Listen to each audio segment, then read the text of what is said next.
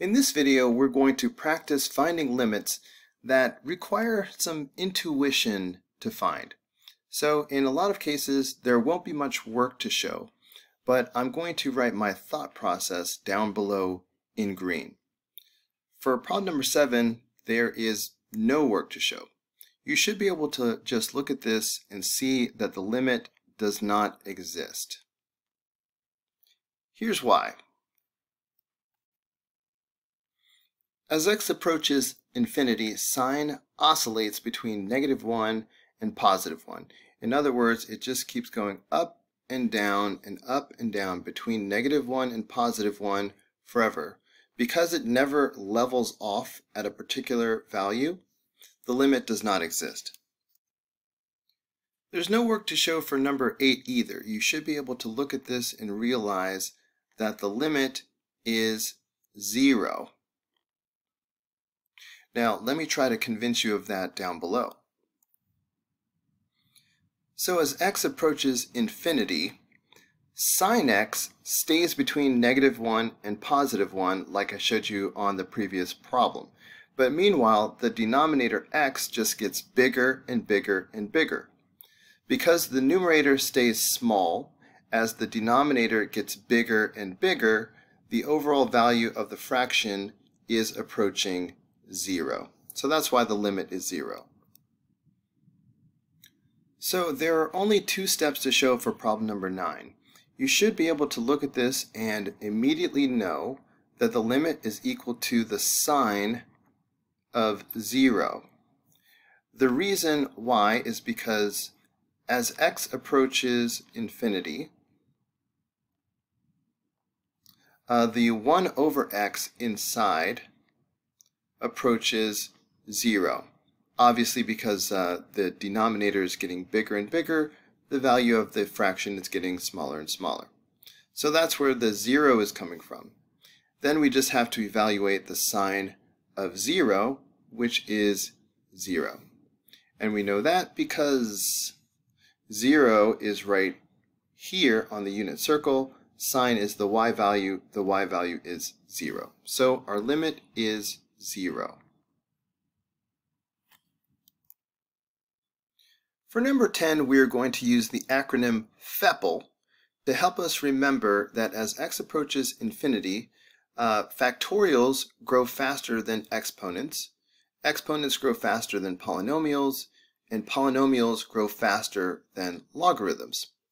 So right now we're in a race between exponential terms and logarithmic terms. And we see that exponent terms grow faster than logarithmic terms. So because these are the terms that matter most, then this limit will equal the limit as x approaches infinity of e to the x power over e to the x power. So obviously this expression is just 1. So we have the limit as x approaches infinity of 1, and that is simply 1. On number 11, notice that x is approaching 0 from the right, not infinity. So we cannot use FEPL, and we cannot talk about what matters most, like we did on the previous problem. We will just have to use some serious intuition. Well, as x approaches 0 from the right, of course, e to the x power is going to approach e to the 0 power, since x is approaching 0. So the original limit will equal the limit as x approaches 0 from the right of e to the 0 power plus, and I'm just going to leave this as the natural log of x, over e to the, e to the 0 power. Of course, as we get closer and closer to e to the 0 power, that really has a value of 1. So this limit will equal the limit as x approaches 0 from the right of 1 plus natural log x over 1. Well, this 1 in the denominator is no longer necessary, so this will equal the limit as x approaches 0 from the right of 1 plus natural log x. So at this point, we should definitely be able to look at this and say this limit will not exist. But I'm going to try to convince you of this down below. As x approaches 0 from the right, what's happening to the natural log of x? Well, the natural log of x is approaching negative infinity. The reason why is because we have memorized what the parent function natural log of x looks like, and it looks like this. So, as x approaches 0 from the right, that means we are coming in like this. And notice that the value of the function is falling, falling, falling, falling. It is approaching negative infinity. So that means that the limit as x approaches 0 from the right of 1 plus natural log x is approaching 1 plus negative infinity. And negative infinity is not a number, this is just a concept. That's why I'm sort of writing this in green. This is not an official equation. But we can see that 1 plus negative infinity is going to still be negative infinity. And when the limit is negative infinity, we say the limit does not exist. In problem number 12, we see that x is approaching infinity. So we can use FEPL and what matters most. So looking at the numerator, we see an exponential term and a logarithmic term. According to our FEPL acronym, exponential terms will grow faster than logarithmic terms. So that means in terms of what matters most, it will be the exponential term. In the denominator, we only have the logarithmic term. So these are the two terms that will matter as x approaches infinity. So this limit will equal the limit as x approaches infinity of e to the x over natural log x. From here, we should be able to see that the limit simply does not exist. But of course, I am going to try to convince you of that down here. So as x approaches infinity, e to the x over natural log x. What's happening to these? Well, e to the x power is approaching infinity because x is just getting bigger and bigger. But what about natural log x? Well, that's also approaching infinity. So we just have this infinity over infinity, which seems indeterminate, but don't forget about FEPL. These terms are not growing at the same rate. These infinities are not the same. The exponential term is growing faster than the logarithmic term. So even though we have infinity over infinity, the infinity in the numerator is a faster growing infinity. And the infinity in the denominator is a slower growing infinity. So because we have a faster infinity in the numerator and a slower infinity in the denominator, this is going to be approaching infinity. For comparison, let's do a quick hypothetical example. Imagine that this was upside down and we had the natural log of x over e to the x. In that case, we'd have our infinity over infinity again,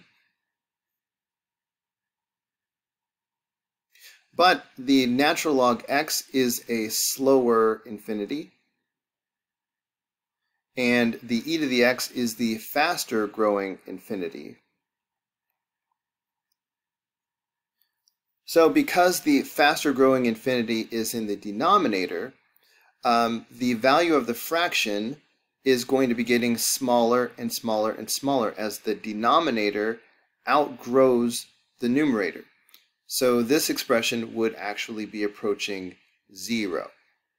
So we can have infinity over infinity, and it will approach infinity if the faster infinity is in the numerator. But if we have infinity over infinity and the faster infinity is in the denominator, we're going to be approaching 0. Anyway, in this case, the expression is approaching infinity, which means that the limit does not exist. In number 13, notice that x is approaching 0 from the right. Because it is not approaching infinity, we cannot directly use FEPL and what matters most. Instead, I think the clearest strategy will be to do an algebraic step here, and let's use the property where if we have a plus b over c, that is the same as a over c plus b over c. So let's split this up into two separate fractions. So we have the limit as x approaches 0 from the right of e to the x power over natural log x plus natural log x over natural log x. Natural log x divided by natural log x is just 1. So now we have the limit as x approaches 0 from the right of e to the x over natural log x plus 1. Now, as x approaches 0 from the right, this expression is going to approach 0 plus 1, which of course will simply equal 1. So that's going to be the limit. But let me drop down below and try to convince you of why e to the x power over natural log x is going to be approaching 0. So as x approaches 0 from the right, let's think about what happens to e to the x power and what happens to the natural log of x.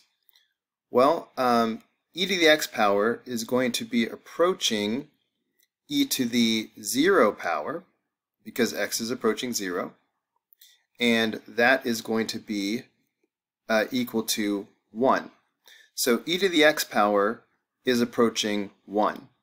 What about natural log of x? As x approaches 0 from the right, natural log x is approaching negative infinity. All right, we've talked about this before. I'll show you the graph one more time. So we have memorized that the graph of natural log x looks like this. So as x approaches 0 from the right, what's happening is the function is falling and falling and falling, and therefore approaching negative infinity. So we end up with this idea of 1 over negative infinity. If you're dividing 1 by a number that's getting bigger and bigger and bigger, the overall value is approaching 0.